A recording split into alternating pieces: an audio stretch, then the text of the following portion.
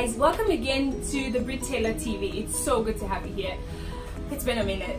Okay, so today I'll try to make this as brief as possible because it's money, and a number of people are quite uncomfortable with this topic, as well as some people want to be informed about how to manage finances in their businesses. So I'll go straight to it right now.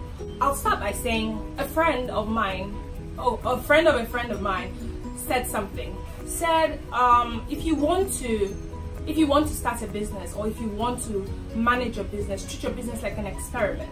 Yeah, that will mean that, okay, every stage of your business you're trying and evolving and making sure that things aren't the same way they were a few months, weeks or years ago. A lot of people want to earn money.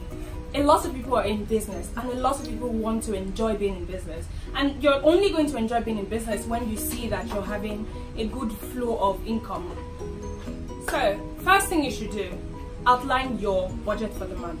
Okay, if you're earning, now you can use this for your personal living and for your business.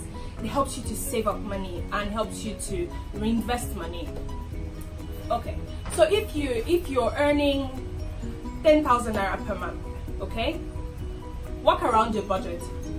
How to do this is go to your account, your account, see how much money you spend weekly, then monthly.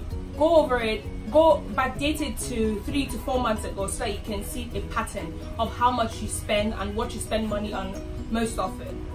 Do that consistently. That will help you to know, okay, this is what I'm spending money on. Then you fix a budget to it. You cannot be spending more than you're earning. It doesn't make any sense. You cannot be taking Ubers and Taxifys every day, morning, afternoon and evening, and you don't even make as much money to fend for your Uber taxis from Monday through Friday. That's all of your profit from all of your profit through the month cannot even complement the amount you spend on taxi per month or per week.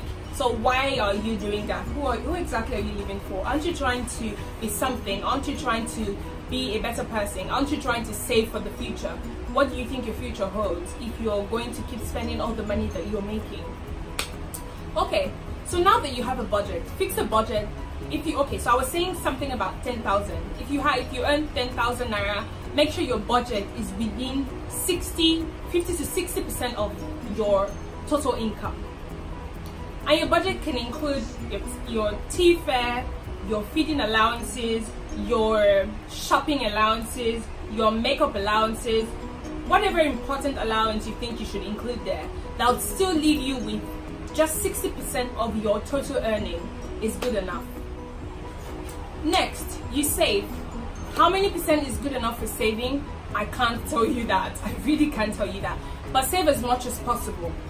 Right now, you're starting your business or you're in business and you think it's difficult to save. Another way to go about it is investing the money. Reinvesting the money and making sure that it's helping, it's acting as a form of capital to help grow your business. That's like the best way to do it. If you cannot save, or if you cannot save as much, if you were going to save 2,000 naira and you want to reinvest 1,500, please still have about 500 naira saved in your account. I'm using naira because we're in Nigeria, Lagos. Okay, so next, earnings. After all of this, you've noticed 10,000 naira it's not a lot of money for me to survive on this month or any other month. I have to look for other streams of income. That's where you start to explore. You have to go out of your way to say, okay, I need a couple of more streams of income. Try dabbling into different legal businesses. See how much more you can make. That's going to help you to increase your budget. It's going to help you to double up on your earnings, and it's going to help you to reinvest more in other businesses and help you grow. Your business is going to take a process to grow. Your business is going to take a process to grow. Your business is going to take a process to grow. Take advices from people.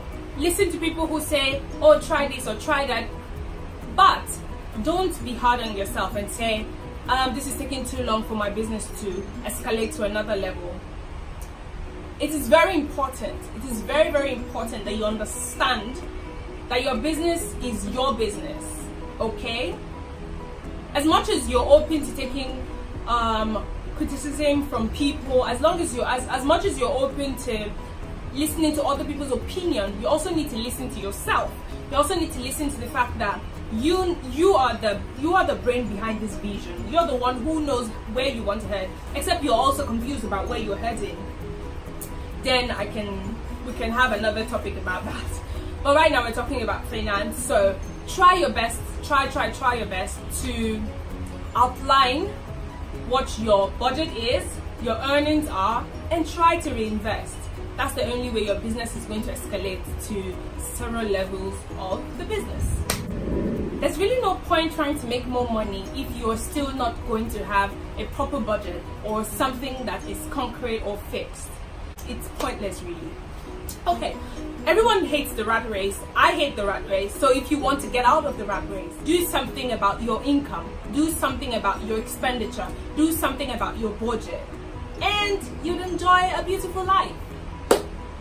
It's been so good talking to you. Until we see you again next week. Thank you so much, Bridget Taylor.